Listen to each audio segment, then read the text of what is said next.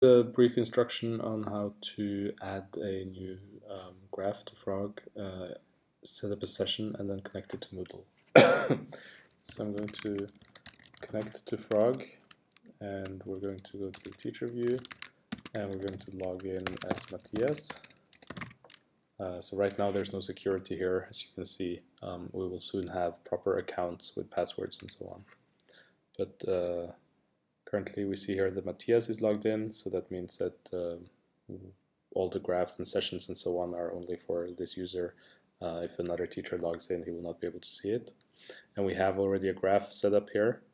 So we can start by adding a simple activity. So I double click on this line and I select, and I can click W, or I can click this button, and here I see the different activities.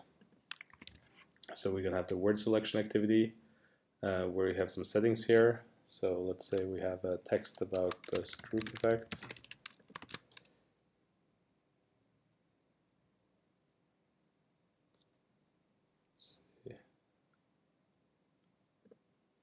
So I'm just pasting in a text. It's just a normal, we can edit just as we want. We have some choices here. Should each highlighted word be colored differently? Should students choose which color? So let's, in this case, they can color each highlighted word differently. And for now, we don't really want any more activities, so we'll leave it like that. We can also preview here and see how it will look when we see here that each word gets a different highlighting color. Then when we're happy with this graph, we can go to the session. And here we see a list of the graphs. We didn't name it, so it's just the first one. And we'll create a session. And this session automatically gets a unique code, PXHA in this case, and that's the one we're going to use to let students log in. Now there's different ways students can log in. For example, we can go here to the session settings. So right now we allow LTI login, so that's for Moodle and Canvas and so on. We can also allow login by name, and then we can allow students to specify their own name, and we'll see how that looks. So the way to go to this session now is, if I just pull up another browser.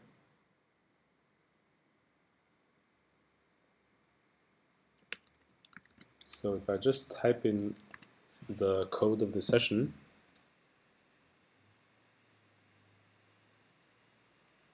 I'm already logged in as a teacher, so I'll just log in. And what I see now is I'm seeing login as a new user, enter your name. So I'm going to type in Stian and log in. And now I'm logged in as Stian. I log out again. You see Stian, so I can just select my name and log in again. Or I can type a new name. So that's one way of doing it.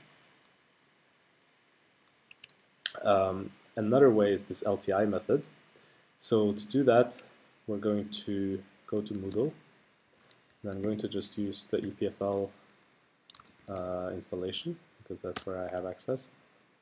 So if I'm going to go to a course that will run this fall, and you see that we already have some elements here, but we can just add a new one, and we'll add an external tool.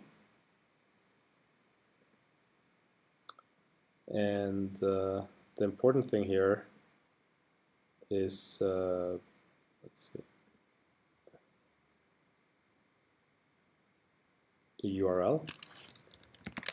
So this is the same URL /LTI and then / the code, which was PXHA. So again, this will be different for each session, and this will take the students directly to that session. Then we can choose to have this embedded within Moodle, which is a default, or we can have it open in a new window. So we can try both.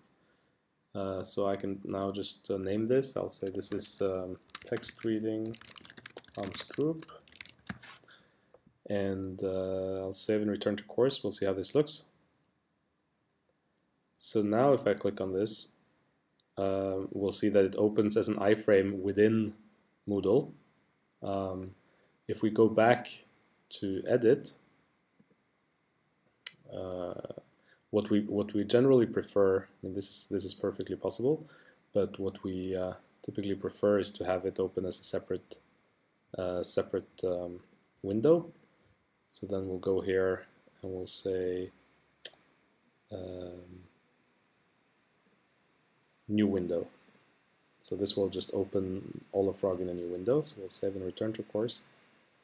And we'll click on this link, and as you see, it opens a new window, but it logs me in automatically. It knows that I'm Stian Haklev because of Moodle.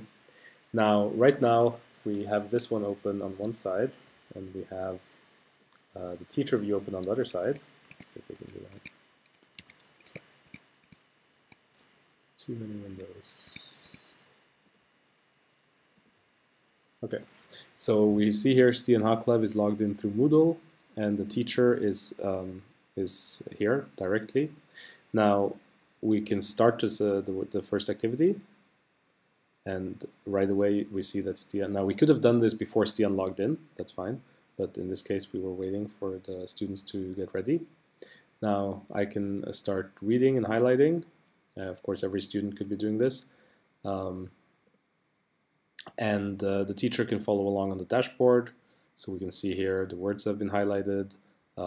We can see the text with the highlighted words and so on. Of course, we could have multiple links in Moodle pointing to multiple sessions, and we can have multiple sessions running at the same time. So right now I could quit the session. So quit session doesn't mean, it doesn't change. So you'll see that this does not change anything for the student. All it means is that it means I'm now ready to control another session. So I can go back here to that session where I was in and look at the dashboard and so on. But I can also, for example, start a brand new session using the same graph, which would get a different code and which would then have new data. Or I could go back and I could create a new graph. I could have multiple graphs running at the same time and so on. So that was a quick example of trying to show how you would actually set up a graph and a session and then connect that to Moodle. There are many things here which we think could be made easier, both in terms of this user interface and maybe in the future the actual integration with Moodle, and we would be, of course, also welcoming any kind of feedback.